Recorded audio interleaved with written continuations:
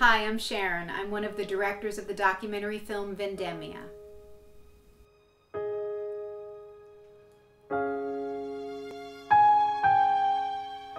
I fell in love with the Cinque Terre nearly a decade ago during my very first trips to Italy, and the 5 villages have held a very special place in my heart for many years.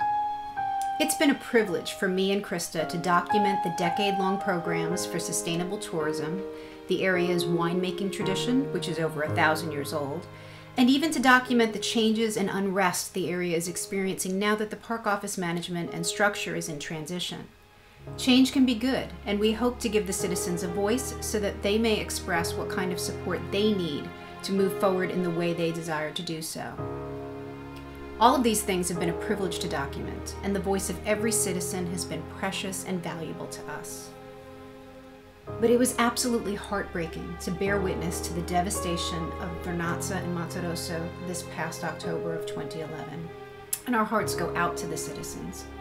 We are committed to doing whatever we can as we continue to gather support for our return to film in March, to also support them in whatever way possible as they move forward with their restoration efforts.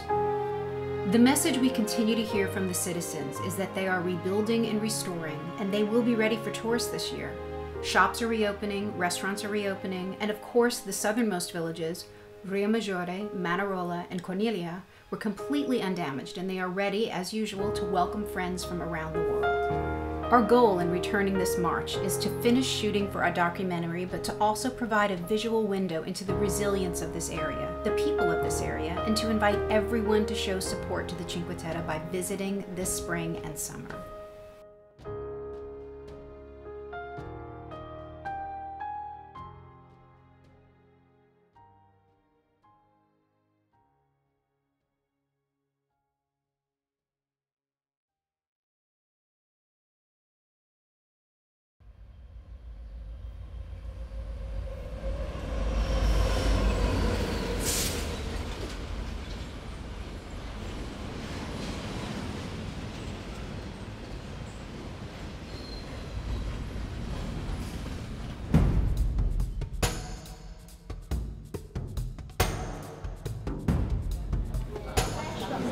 There's this continual battle between self-interest and greater community good. We had no idea this is where the story would lead us. These problems existed in Cinque Terre 200 years ago. Trasformato il Cinque Terre. Il futuro qui, se noi organizzassimo 500 alberghi, probabilmente si riempirebbero tutti. Nel senso che farebbero scomparire questa identità, diciamo, del territorio. I paesi che oggi li abbiamo pieni di turisti, all'epoca non c'era nessuno, erano quasi dei paesi, diciamo, del terzo mondo. Now thousands of tourists that in 1998 there weren't. È stato un atto di disperazione per non perdere un mondo che mi sembrava, cioè, veramente importante non perdere. That was the first story, and then everything changed. Arresti eccellenti in Liguria, il sindaco di Riomaggiore Gianluca Pasini e il presidente del Parco delle Cinque Terre Franco Bonanini. Non ho gioito perché ho pensato a 10 anni di progetti buttati in fumo, di idee che erano nate col Parco Nazionale. The park was more or less shut down because people want to sell their property and realize the financial benefit of greater development in Cinque Terre. All the regulations, they're gone. I think that in any population there is inevitably division. To save the good things that we did is too important. Dobbiamo fare in modo che questo territorio continui a vivere. The action now is to inform everyone, stop this situation, think about the future, which kind of future we want to have for this community. Is it possible to save the future without sacrificing the past? It's history now.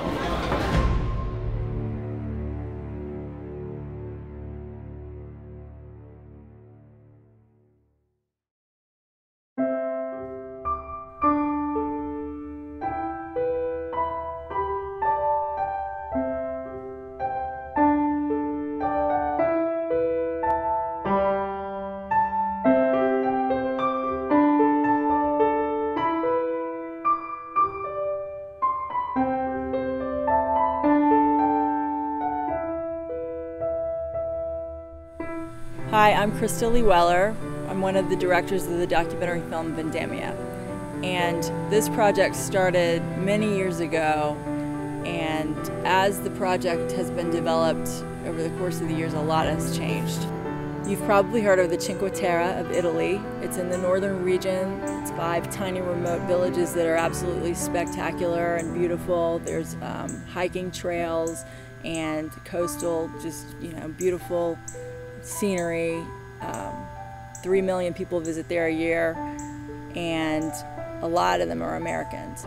But what people don't realize is that this is a culture that has been around for over 1,000 years, and they have a lot of really special traditions that are being lost.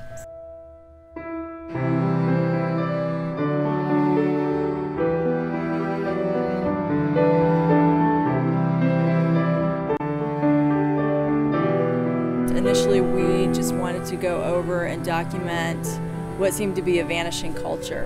What we actually found was a resurgence in the Cinque tradition, which is the unique wine that they make in the area.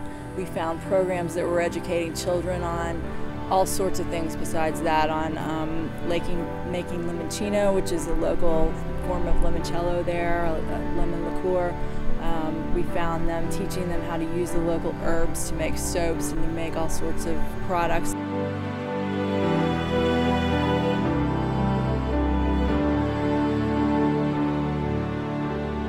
And as we neared the end of filming, or what we thought was the end of filming, actually 2 weeks after we got back from Italy, everything changed.